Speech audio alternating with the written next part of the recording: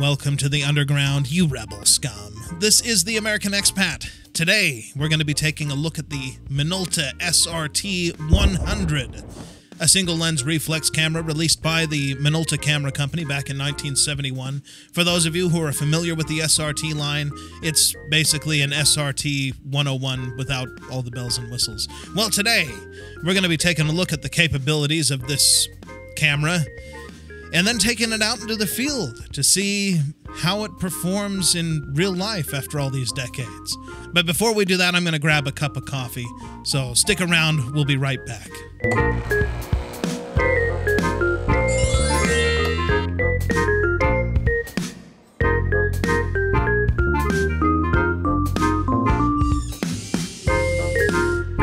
Thanks for sticking with us.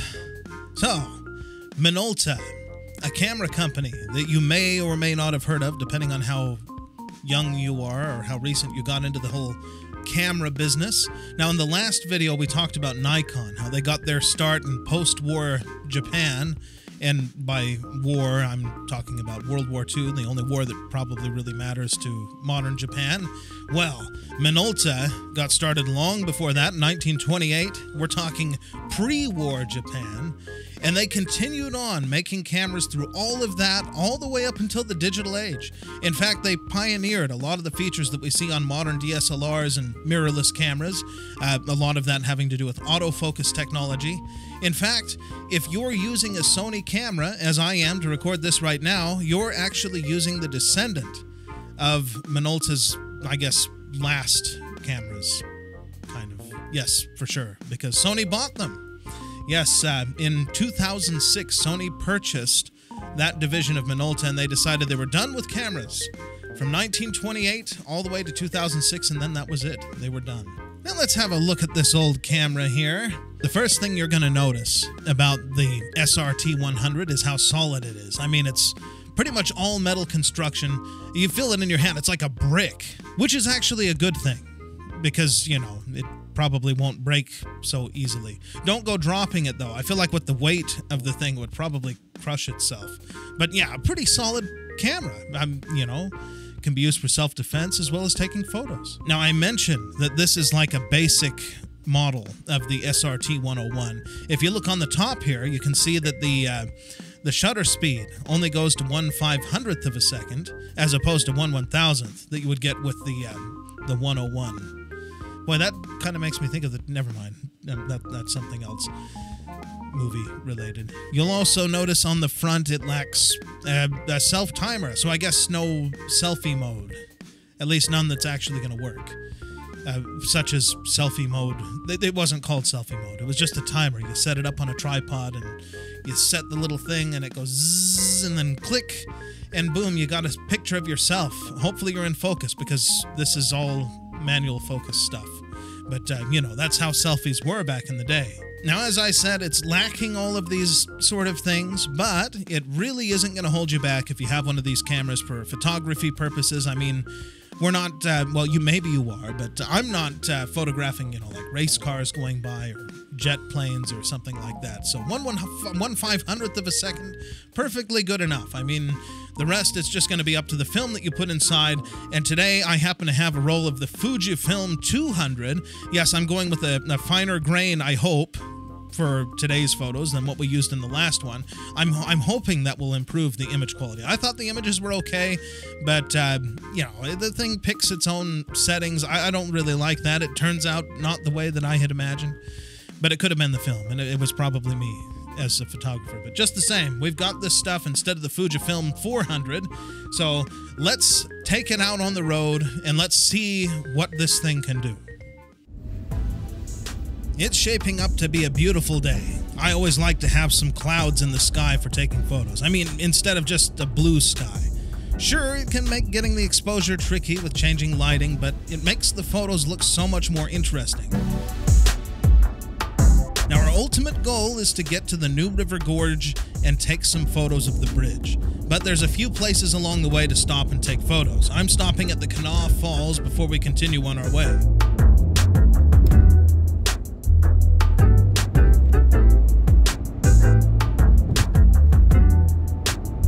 more than 1 million years, this little waterfall, it's only 24 feet high, has stopped the spread of fish species in its tracks. Imagine that, being stuck for 1 million years because of a 24-foot waterfall.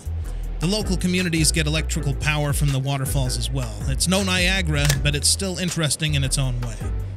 Now let's get on to our main objective. You may have seen the bridge before. It's sort of famous. When it was finished being built in 1977, it was the highest roadway bridge in the world. It held the record until 2001 when China came along and beat it. I actually think I've driven over the road or the bridge in China that beat the record. And here we are. These walkways always look nice on film. And there's the bridge itself. Great photo. There's more to see of the bridge if you follow the road down below.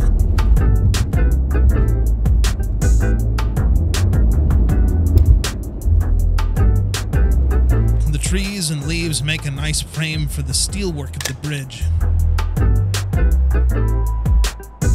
And just a couple hundred feet from there, you get this image. Lovely photo. I've still got film left, so we're heading to the city of Huntington, West Virginia. Huntington is the second largest city in West Virginia.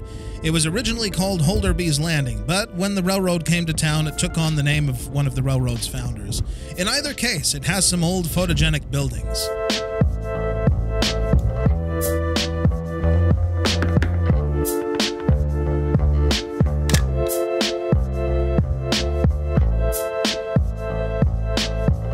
Cars parked on the street. Why not?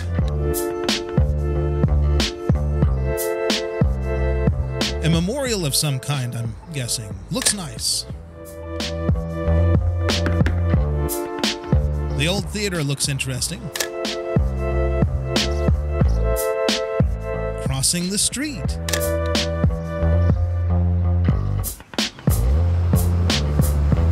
A somewhat tall brick building.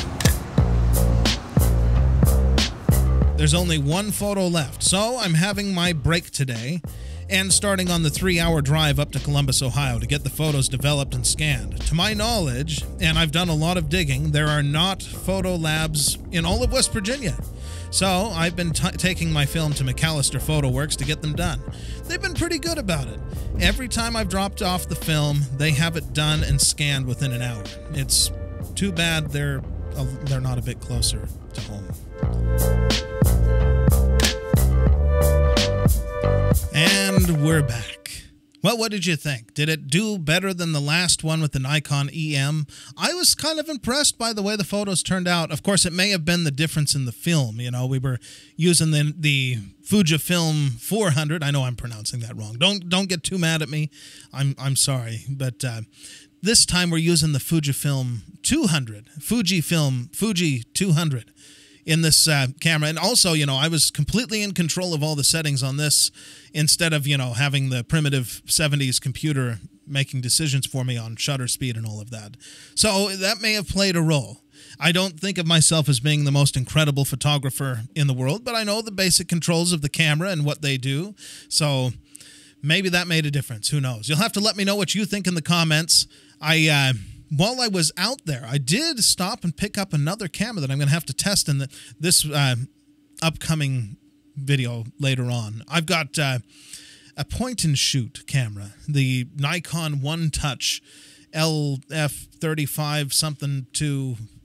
The internet says it's a great camera. I'm not sure about point-and-shoot cameras, but this one has some autofocus and different things, so we'll give it a try. We'll run some nice film through it and see how it holds up, if it actually works at all. And that'll be in a future video, so you can look forward to that. Again, let me know in the comments, did these photos turn out better? I think that it's a solid camera. I think it worked out.